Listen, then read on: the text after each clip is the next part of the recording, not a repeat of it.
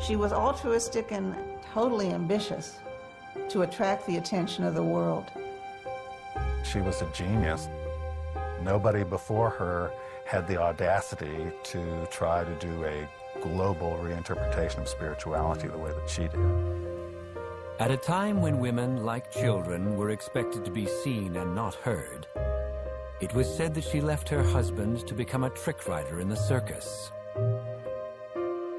Traveling alone, she entered forbidden Tibet.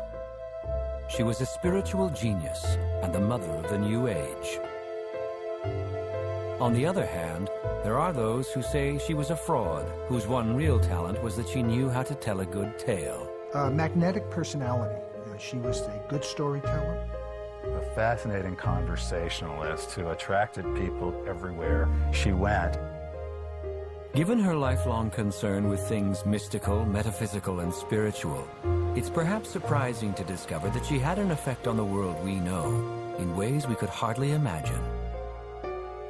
Nobody else could give what she gave to the world. Helena Petrovna Blavatsky, Madame Blavatsky, HPB, whatever you call her, she was a larger-than-life woman, a true spiritual traveler. Few would contest her right to be called the mother of the New Age. Before HPB, every right-thinking European knew that the religions of the East were superstitions followed by gullible members of lesser races. Blavatsky would make it commonplace to see Eastern religions, Hinduism and Buddhism, as important sacred teachings that some might consider superior to those of the Christian West. East and West live much closer today than HPB's contemporaries could have ever dreamed. It's not just that you can eat a hamburger in Singapore or dim sum in Toronto. The roads built by exploitation, colonization, and commerce became the highways of intercultural exchange.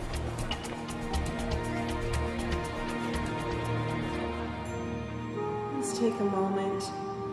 First, to thank yourself for practicing yoga today. Few in the Toronto of the 19th century would have ever heard of yoga, let alone practiced it. For taking this time to connect with yourself and the world around you. Today, in almost any city on the planet, you can choose between dozens of flavors of this ancient physical and mystical practice of India. Whether you prefer it stripped of religious implications or in a more traditional form, you can buy your specialized yoga clothes, slippers, pillow, or mat, and none of your friends will even blink an eye. It's not just yoga that has become part of Western life. It's everything from crystals to religious icons to books on esoteric secrets of the East and West. Not that long ago, these concepts would have seemed very odd to us indeed. The most important thing about Blavatsky is her role in trying to synthesize a global spirituality that explains all religions. That's something that is almost standard now among New Age gurus of various sorts, but she was the first person who took on the task of trying to explain the entire gamut of human spirituality and to embody what she had learned in the course of studying all these religious traditions in a spiritual path that somehow transcended and incorporated all of them. There is a road, steep and thorny, beset with perils of every kind, but yet a road, and it leads to the heart of the universe. I can tell you how to find those who will show you the secret gateway that leads inward only. For those who win onwards, there is reward past all telling, the power to bless and save humanity. For those who fail, there are other lives in which success may come. This woman who was ahead of her time, who had an impact on our world in far-reaching ways, began life as Helena Petrovna von Hahn. She was born in what is today the Ukraine in 1831. She came from a fairly prominent family. Her father was a military officer who was frequently away from home and sometimes took the family with him to far-flung spots in the expanding Russian Empire. Her mother was one of Russia's most respected writers, and because she wrote about women and what miserable lives they had, she was known as the Russian George Sand. She showed some tendency towards what we would call psychic phenomena, and was a rather impetuous child, very independent-minded. She was, beginning in childhood, but more in adolescence, also exposed to Russian occultism in the form of Freemasonry and Rosicrucianism, because her great-grandfather had a vast library that in her later recollections she said she had devoured every book in. It could be that this is where she got much of her knowledge that she was famous for in later life. So Blavatsky had a taste for the exotic from very early childhood because of the cosmopolitan circumstances of her family. As a child, Helena displayed unusual behavior. She had disturbing visions, spoke to invisible playmates, and told stories of exotic adventures where she was the heroine. These stories were so vivid that her sister was sure she must have really had these experiences, perhaps in a previous incarnation. Her family was often concerned about her future.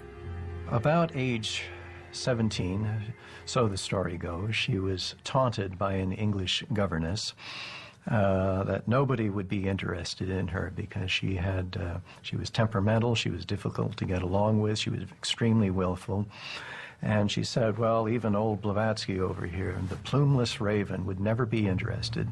He was a man, so far as we understand, was about 39 years old at the time, so he was over twice her age. Anyway, she took the dare, or however it was, and the proposal came, and they were married, but she was not interested in being anybody's wife. And it only lasted a couple of months, and off she went. Beginning 20 years, really, of world travel. The question of who, what, where is God, and what was the immortal spirit of man? This was a question that had always troubled her. So whether it was a romantic infatuation or a spiritual one, she had begun to conceive of herself as wanting to travel in pursuit of spiritual mysteries and truth. She would have been one of the very, very few women who traveled alone. Her behavior was totally outside the norm, outside boundaries for a woman in that century, unless the person happened to be a queen or someone who was in an inherited position of authority. There's not much said about what she was doing, except that she apparently went to those locations where the esoteric or occult knowledge was prominent. She traveled to India, the Far East. She traveled to America, North and South, investigating mystic traditions the world around.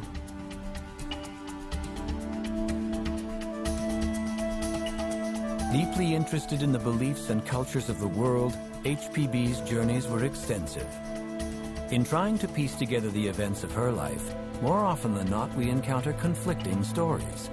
Her own accounts are sometimes vastly different than those of others. One of the stories she told about herself was that she had been a soldier. And she had been a soldier in the army of Giuseppe Garibaldi, who was fighting in those years trying to unify Italy. In this Battle of Mentana, which was 1867, Garibaldi lost. Now, Madame Blavatsky said that she had been severely wounded in the battle, and she had been left for dead on the battlefield.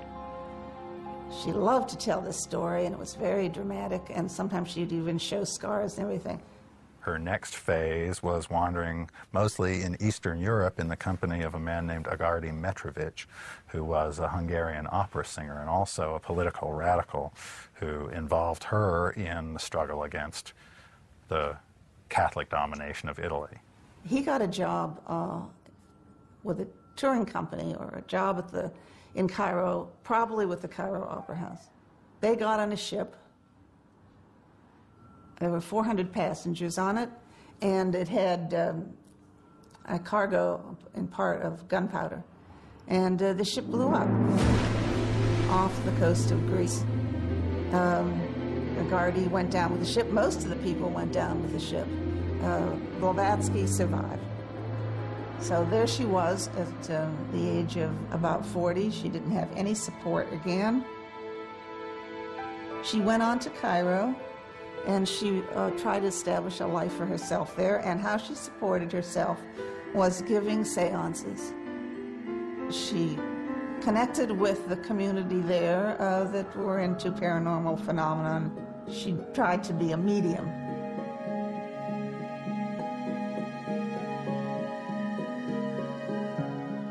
Although very interested in spiritualism, HPB's understanding of the phenomena was somewhat different than her fellow mediums.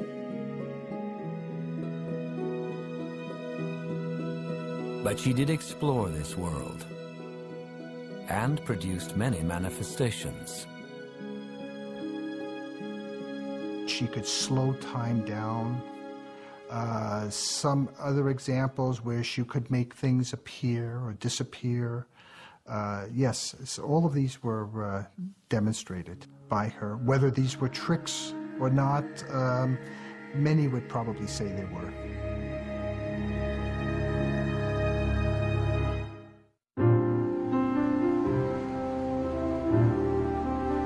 In 1873, Madame Blavatsky continued her spiritual journey and set sail for the United States. She joined the hundreds of thousands of people at that time in the 1870s who were going to America. America was the place to go. At that time, spiritualism was a very exciting subject to Americans. People were open to the ideas of the paranormal. People with psychic ability who were touring on the vaudeville circuit. People lined up to see their performances, to attend their seances. And I think she probably thought this would be someplace where they might find me interesting. And they did. Upon her arrival in New York, Blavatsky was virtually penniless. She had occasional income from the family, but she had to work. She worked making artificial flowers in a factory. She was looking for a way that she could continue to survive. When she read in the paper stories written by a man named Henry Olcott. Henry Steele Olcott was a respected member of New York society. He had worked for the New York Tribune, was a special investigator on corruption during the Civil War, and was one of a 3-member panel appointed to investigate the assassination of President Lincoln. He was also a lawyer with a prosperous business in New York City. With a lingering interest in spiritualism from his youth, Olcott decided to investigate some intriguing spirit manifestations that were occurring at a farmhouse in Vermont. Convinced of the validity of the spirits, he wrote an account of his observations for the New York papers. He then headed back to the farmhouse to investigate the phenomena further. It was a farm run by 2 brothers named Eddie, the Eddy brothers, who were mediums, and they were giving these seances. People from New York or wherever would come up. They could stay there. They had room and board, and in the evening they could attend the performances. Their home became a gathering place for spiritualists to witness physical phenomena. So entities would appear and walk around the room and be touched by the persons in attendance. The heyday of spiritualism involved physical manifestations, and the Eddy brothers were famous for providing a plethora of unusual and fascinating appearances. Madame Blavatsky was intrigued both by a desire to continue her investigation into spiritualist phenomena and perhaps to meet the author of these interesting articles. She was driven by the desire for fame constantly, even when it was not in her interest to thrust herself into the headlines. So she was at this Eddy Brothers farm. According to Alcott, HPB certainly stood out in a crowd.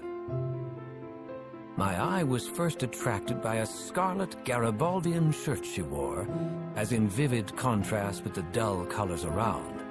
Her hair was a thick blonde mop, worn shorter than the shoulders, and it stood out from her head, silken soft and crinkled to the roots. I whispered to my companion, "Good gracious, look at that specimen, will you?" Alcott recalled that Madame Blavatsky went outside and rolled herself a cigarette. He walked over to her and said, "Permettez-moi, madame," and offered her a light.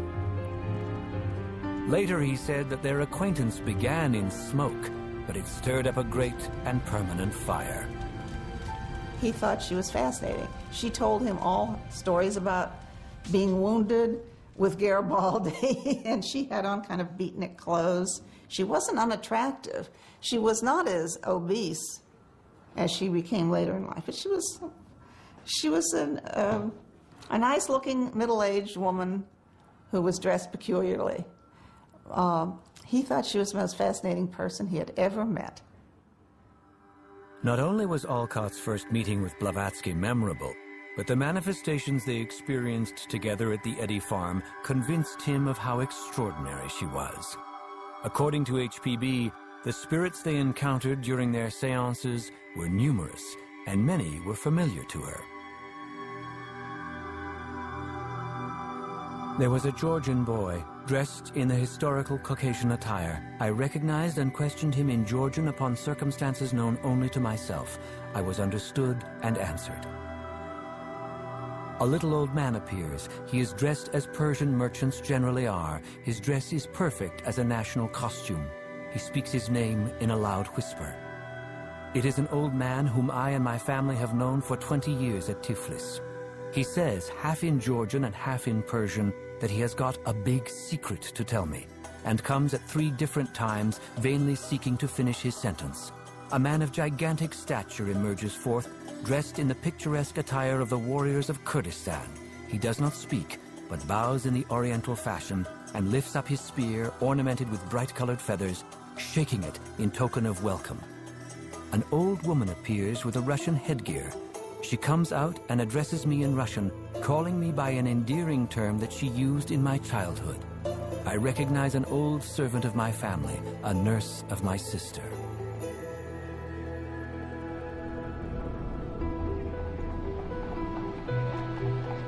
Their friendship solidified, and the two returned to New York. Shortly after their arrival, they moved in together, not as a couple, but more as kindred spirits. That was very unusual. There was no sexual contact with them as far as is known. They were like comrades or brother and sister or professional colleagues. In fact, they liked each other enormously. They got on, and there was a great affection there. She only became a spiritual teacher after she made the crucial connection with Henry Steele Alcott, who at the time was a prominent spiritualist, and who became her entree to the world of New York spiritualism. She begins to write letters to the editor, either defending spiritualists or attacking their critics, making a name for herself in the spiritualist press, where Alcott is already fairly well known. I am here in this country sent by my lodge on behalf of truth and modern spiritualism, and it is my most sacred duty to unveil what it is and expose what it is not. Perhaps did I arrive here 100 years too soon? Maybe. And I'm afraid it is so, for people seem to care every day less for truth and every hour more for gold. My feeble protest in endeavors will be of no avail. Nevertheless, I am ever ready for the grand battle and perfectly prepared to bear any consequences that may fall to my lot. There was a place that they stayed called the Lamasery, in which Blavatsky had an apartment loaded with some of her collections from India and elsewhere. And she would hold soirees and tell stories. And she very quickly became very well known amongst the elite and the intellectuals. Blavatsky starts to become a book author in her own right, slowly beginning to work on what became Isis Unveiled. This was HPB's first major work and offers her insights on both Eastern and Western religion and philosophy. Alcott was her collaborator in the writing process, which involved many strange phenomena which convinced him that she was being assisted by invisible helpers, not only in the spirit world, but living men elsewhere who were communicating telepathically or occupying her body and writing through her. Blavatsky explained that these invisible helpers were adepts or masters who are part of a brotherhood of enlightened spiritual beings. Alcott talks about hands appearing mysteriously in writing during the night while she's asleep. The composition process of Isis Unveiled is only the first instance where the authorship of items that appear under her name is somewhat confused, because both she and Alcott say that there were many others helping behind the scenes. She started writing, and she said, well, I get it from my masters. They're dictating to me, or I see it in the astral light, the inner worlds. And I remember when I first read that, I said, oh, yeah, right. And I found myself very soon running back for a glossary, because the terminology was a huge barrier. I didn't know what all this Eastern philosophical terminology meant. And yet here was a person who was touching every conceivable subject of importance in areas of religion and philosophy and science, written with knowledge. And I said, how can a person know so much about so many things and handle it with skill in this way? I just didn't know. HPB communicated mainly with two masters, Moria and Kuthumi. These people lived in Tibet, but they weren't Tibetans. They were Indians. And the Brotherhood had picked her to disseminate their ideas as much as they want to reveal to the world through the madam. They feel they can do more for the world by not being visible personalities. And there has been a lot of interesting developments of that idea, where one hears about ascended masters and so forth. They themselves say, no, we're fully physical. We are what we are by virtue of our training. We have spent our lifetime pursuing spiritual and philosophical and scientific questions. And we feel that we have some answers that we can provide that help humanity to understand what they are, where they came from. The answers to the questions of ultimate concern. These masters are more spiritually evolved. That means that they can live longer, hundreds of years. They have much more knowledge. They are almost, if you can use an analogy, almost resembling, we might say, the hidden hand theory, which means that behind this world there is a small cadre of individuals who are controlling things. And so these masters are in separate brotherhoods in India, in Egypt, and elsewhere, who are helping to perhaps control the progress of the planet and spreading the wisdom.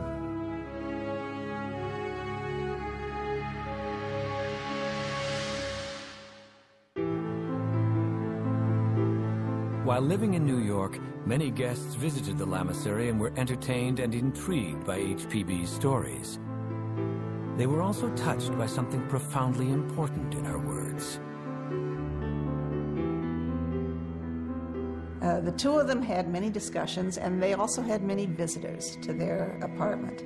People who were also interested in the occult, who found everything that Madame had to say very interesting. And at some point, Alcott said to this little group, wouldn't it be useful to form a club or a society to study the occult phenomenon further. And Madame Blavatsky said, yes, that's a very good idea. The Theosophical Society was formed in 1875 and still exists today with branches all over the world. And the original objective of the society was very simple, one sentence long: to collect and diffuse a knowledge of the laws of the universe. Period. Once a student abandons the old trodden highway of routine and enters upon the solitary path of independent thought, Godward, he is a theosophist, an original thinker, a seeker after the eternal truth with an inspiration of his own to solve the universal problems. According to HPB, theosophy, or divine wisdom, refers to the ultimate truth of the supreme, the cosmos, and humanity. It is a truth that has existed from the dawn of time. Theosophy is some way a connection between the world and the divine. And what is in the world reflects the divine and is the divine. So the idea is a unified teaching in which everything literally is God. There has been some question about how the masters communicated with HPB from their home in Tibet. Along with Alcott, many of Blavatsky's followers claim to see these masters as well. Some explain this as examples of astral projection. There is quite a bit mentioned about out-of-body experiences or astral projection. So it could very well be that this was the true purpose of the society. How do you, in fact, go beyond your ordinary imperfect self and become perfected, to become an adept, for instance? And it seems to me that if you put this together with the notion of the masters, it could very well be that the masters were perceived to be human beings who projected themselves out of the body. And that was the reason why they can go literally anywhere in the world to communicate with individuals. That is the reason why masters were not looked upon with skepticism, that they did have this ability and that they themselves, theosophists, expected to have this same ability. Perhaps this helps to explain some of the unusual phenomena that HPB was said to perform. Alcott describes her in some cases as performing phenomena that are hard to explain now, but perhaps only either genuineness or hypnosis explains her being able to physically transform her appearance into that of a man with black hair and then change back into herself. Alcott describes things like this that are just impossible to interpret, but remain fascinating as to what was really going on. Isis Unveiled was published in 1877, and the first edition sold out within 10 days. Not surprisingly, the reviews were mixed. The New York Herald called it one of the most remarkable productions of the century, while the Sun called it discarded rubbish. Reviews aside, HPB was undoubtedly pleased her message was reaching a wider audience. Eventually, the decision was made to spread the message of theosophy further.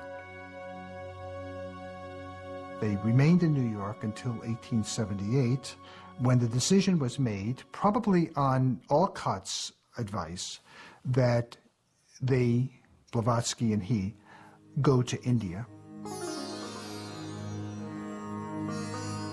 which he considered to be the land of the sacred wisdom, where more of the sacred wisdom could be found than any other place in the world. And that was the reason why they went. They were received with open arms by the native populace, the Indians, because they were perceived to be two individuals who came to investigate their religion, not to try to convert them to Christianity, as was the usual. The British had ruled India since 1858. Even before then, European commercial interests had been in control. There was no lack of Indians who saw themselves through European eyes as backward heathens. The natives felt that their cultures were under assault by the West, and particularly the missionaries, and they saw Blavatsky and Alcott as very welcome allies in the struggle to revive their own cultural traditions and shake off the domination of Christianity. This was the beginning of Alcott's work to try to revive Buddhism in South and Southeast Asia. And for a large degree, Alcott was successful. Blavatsky also supposedly gave Indians a better understanding and more respect for their own culture. And it's possible to connect some dots between her admiration for the Indians and her respect for them, and Indian nationalism through the first half of the 20th century and the ultimate independence of India. They were the first Westerners to become Buddhists in a formal, official ceremony. There were certainly Westerners who became admirers of Buddhism before that, but never this kind of formal affiliation. Once they became established, eventually they headed over to Madras, and they bought some property called Huddlestone Gardens, and that became the future headquarters of the Theosophical Society. It was around this time that they met A.P. Sinnett, who was to become a very important figure later on in the society. Sinnett was the editor of the Pioneer, and he publicized the coming of the two Theosophists.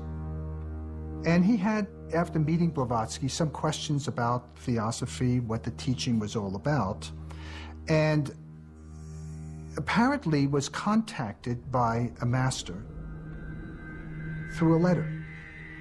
And out of this came a correspondence that lasted from about 1880 to 1886. The number of letters was about 145 that were exchanged.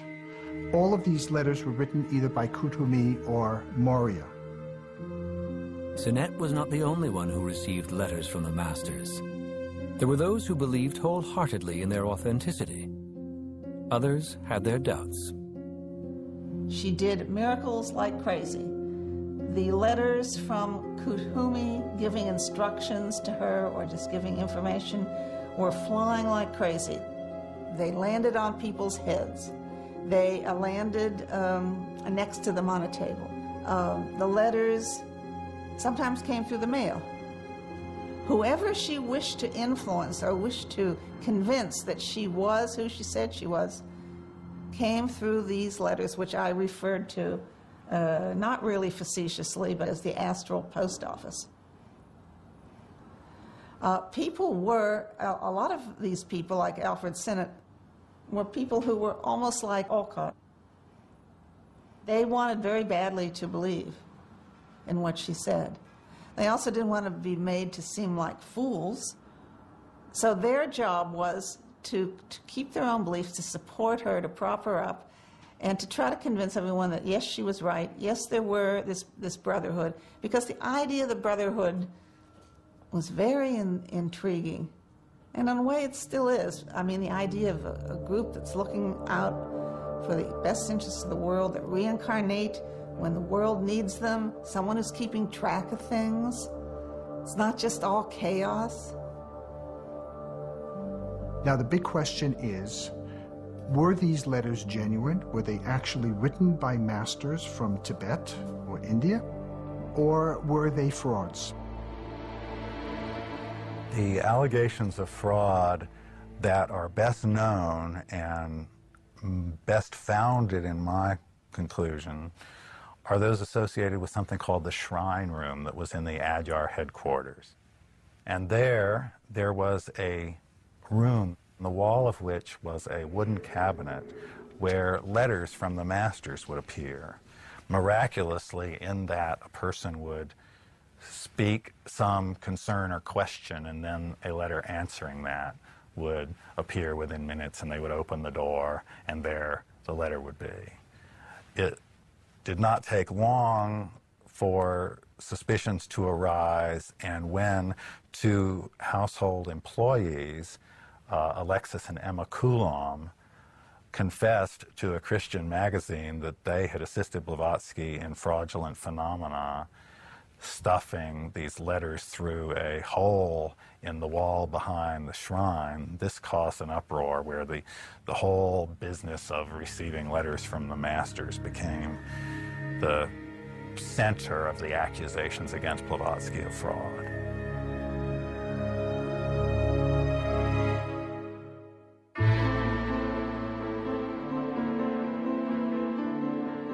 When Madame Blavatsky was accused of fraud, her supporters responded immediately. They blamed the Coulombs for making the story up in retaliation for being fired. All of this occurred while Madame Blavatsky was out of the country. Whether true or not, these allegations set in motion potentially catastrophic events. She attracted the attention of a scientific group, the Society for Psychical Research. This was a British group who was the closest thing there was at the time to a scientific organization that was interested in the paranormal. They were a very respectable group. They decided to investigate the Theosophical Society. They sent an investigator to India. His name was Hodgson. And he snooped around for months. He talked to everyone he could find. He made what he felt to be very careful investigations, and he issued a report. This was Richard Hodgson's first major investigation of this kind, and many theosophists were concerned about his lack of experience. After months of what he felt was careful investigation, he concluded that there was no secret brotherhood of masters, and all the correspondence from the Mahatmas was fraudulent. The Hodgson report forever condemned Blavatsky in terms of general public perception by words that have been repeated many times ever since that one. One of the most ingenious and accomplished imposters in history. Blavatsky and Alcott both blamed each other for the sensationalism that led to the investigation and then the negative report. So while he was telling her that her sensationalism had 3/4 ruined the TS and another dose would kill it deader than a doornail, she was saying if Alcott had not made such a cult of the masters, inflaming people's imagination with tall tales about them, that the Indian followers and then the Westerners would never have become so crazed with worship of the masters that everything would have collapsed in this embarrassing humiliation. That is what she was saying, and her quote is, when you speak of the imaginary Mahatmas, you are right. But she's not taking responsibility herself at this point. She's saying, yes, the masters have been blown out of all proportion, and the Theosophist faith is now built on a house of sand, but it's Alcott's fault because he fanned the flames of this sensationalism, conveniently forgetting who caused Alcott to become such an enthusiast of the masters in the first place. The big turning point in the relationship of Alcott and Blavatsky, if it can be pinpointed to a single event, was Richard Hodgson showing Alcott a letter in which HPB ridiculed him and said that he was completely under her sway. She treated his belief in her as an object of contempt. And he said after reading that he was completely distraught and contemplated suicide. Alcott begins to question what he's experienced and to say that sometimes she was deliberately misleading, sometimes the phenomena were not genuine. He, however, never goes so far as to conclude that everything he's experienced was trickery. At the time, the Hodgson Report was a scandal for the Theosophical Society. 100 years later, the Society of Psychical Research formally acknowledged that the original report was badly flawed, and that there were still many unanswered questions concerning the life and work of Madame Blavatsky. But the damage was done. In 1885, with a heavy heart, HPB left India for good. Alcott remained to carry on the work they had started together. With a few stops along the way, she eventually settled down in London. My heart is broken physically and morally. For the first I do not care. Master shall take care it does not burst so long as I am needed. In the second case there is no help. I was ready to shed the last drop of life in me, give up every hope for the last shred of, I shall not say happiness, but rest and comfort in this life of torture for the cause I serve and for every true theosophist. She again presided over a lodge in London that was a very hot ticket to be invited to attend. And it was not simply theosophists that came to see her, but anybody who was interested in the subjects that she discussed and in meeting a very controversial and intriguing figure. Then, in the last 2 years of her life, she drew the attention of a well-known British woman named Annie Besant. Annie Besant was a feminist, a union organizer, a writer, a person who was enormously admired in British society. Getting the approval of a woman like Annie Besant brought her enormous number of new converts, much better press than she had ever had before. Madame Blavatsky left the Theosophical Society to Annie Besant. She turned it over to her, and with that, she achieved the ultimate respectability. Her sincerity increased over the course of her career, so she learns from her mistakes. And in the last few years, when she's doing most of her writings, she's a much more careful and responsible person than she was when she was in the throes of propagandizing for Theosophy and the Masters and getting herself in the headlines constantly. During this period of her life, she wrote The Secret Doctrine, the synthesis of science, religion, and philosophy. This is Blavatsky's masterwork on theosophy, covering cosmic, planetary, and human evolution, as well as science, religion, and mythology. With much of her writing over the years, questions have been raised regarding source material. She was careless and can be blamed for plagiarism in terms of improper citations. But she did try to give citations and was adhering to the standards of the day as best she was able to. She never deliberately misrepresents the content of any spiritual teaching, as best I can tell.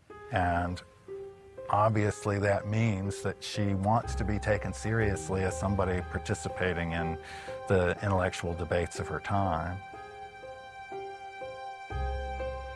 I think if her work had not been completed, she would have continued on for a while longer. It was influenza.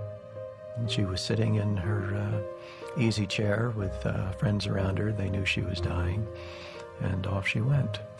And that's simple. Age 59. Every big newspaper in the United States had at least one, and sometimes two, articles about her death, and they were always on the front page. Because she, by this time, was a world celebrity.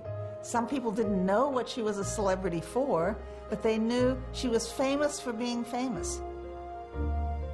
Helena Petrovna Blavatsky, controversial, extraordinary, larger than life, harbinger of the new age. Whether a fraud or a messenger of secret wisdom, she has touched our world and our lives forever. There are some who would just flatly reject the idea that there was any kind of trickery or dishonesty. Others who would become angry that the subject was raised, but still admit that yes, there was, but it is outweighed by all the positive things that she did. And then others for whom they have no difficulty acknowledging that and saying, yes, there's definitely a lot to question here, but to be a theosophist does not mean to be a follower of Blavatsky or anyone else. It means to be a seeker of divine wisdom, and that does not require belief in any claims about anything. Probably the thing that she is most well known for, and the thing that she should be known for, is a respect for Eastern culture and Eastern religion, for Hinduism, Buddhism, and bringing those ideas to the West. The very fact that she did compare one religion with another was, in fact, I think, the beginnings of the comparative study of religion that we follow today. I feel inspired by her vision of a global spirituality. All of the Westerners who have gone east in pursuit of a sacred journey or mission are in some sense indebted to her, because she's the first person who created that model of the spiritual traveler. A mystic force is rising. It is but the first rustling, but it is a superhuman rustling. It is supernatural only for the superstitious and ignorant. The spirit of truth is passing now over the face of dark waters, and imparting them is compelling them to reveal their spiritual treasures. And this spirit is a force that cannot be hindered and can never, never be stopped.